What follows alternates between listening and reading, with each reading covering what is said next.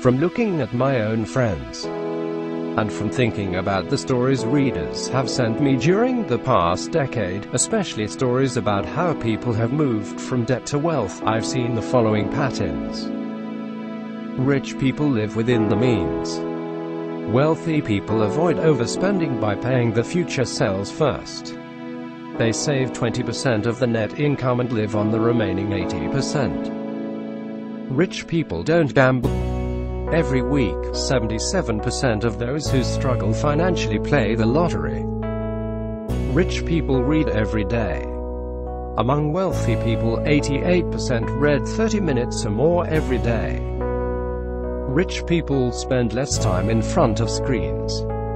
2/3 of wealthy people watch less than an hour of TV a day, and almost that many spend less than an hour a day on the internet. On the other hand, 77% of those struggling financially spend an hour or more a day watching TV, and 74% spend an hour or more a day using the internet recreationally.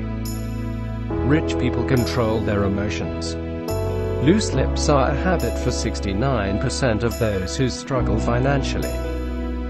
Conversely, 94% of wealthy people filter their emotions. Rich people network and volunteer regularly. Almost 3/4 of wealthy people network and volunteer a minimum of 5 hours a month. Among those struggling financially, only 1 in 10 does this. Rich people work harder.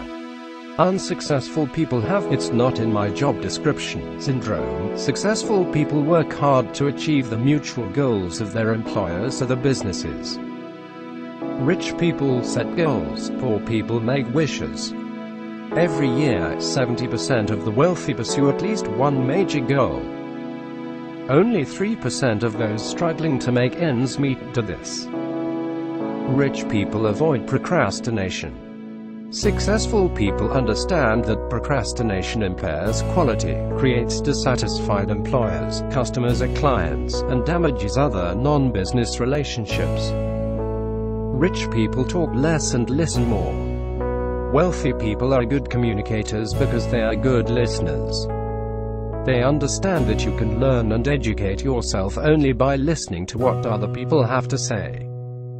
Rich people avoid toxic relationships.